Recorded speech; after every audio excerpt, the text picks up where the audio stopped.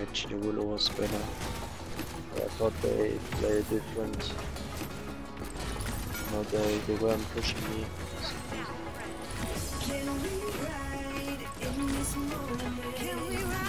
Enough time though. Bomb King. Nico Noob finds another one, stacking them on Neo now, who's falling low. Will fall with the help of Chico. And the blaster combo of Drogos and Bomb King putting the pain out as they tie this game up 2-2 now. And STUSH Gaming firing back.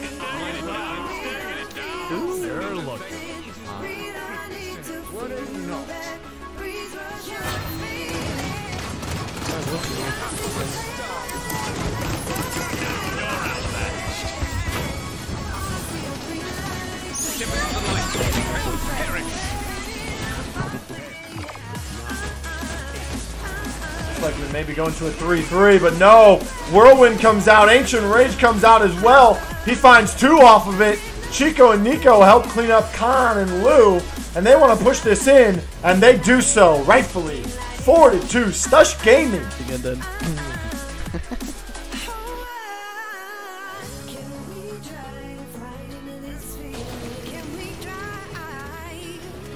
Oh, we can see it again. Nice. Oh.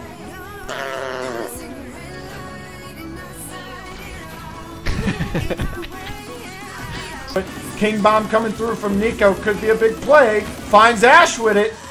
He's been getting 1 kill with each King Bomb today, but it's enough as he finds a double off the sticky to Neo. Working, Rafita finds the kill. Now working on the Maeve, and Rafita has been playing well all day. Whether it's a Nara or Barrack, he's doing his job. Finds another kill, and this one inching closer and closer to the end. No contest will come through. Enlightenment, but not on the objective. STUSH Gaming getting longer to allow his tanks to get there, which they were in position to get to. Double kill coming out from Ali now. Nico and Rafita both finding a kill each. Gentlemen, as he is slaying Temptation. Double kill for Nico now. Can he find a triple? Does have the King Bomb available. Doesn't look like he'll need it as he's looking to find Lou. Lou will Vine Whip back in. Oh my goodness, and Chico finds Temptation once again. Go ahead and take a look at items here. We have a Bulldozer 2 coming out from Chico. Through time and space, finds one onto Lou once again. Second time he's done that this game already. Alex Kidd does make it back in time. Dragon Punch, Ali Low with a double kill. Through time and space, does find some damage.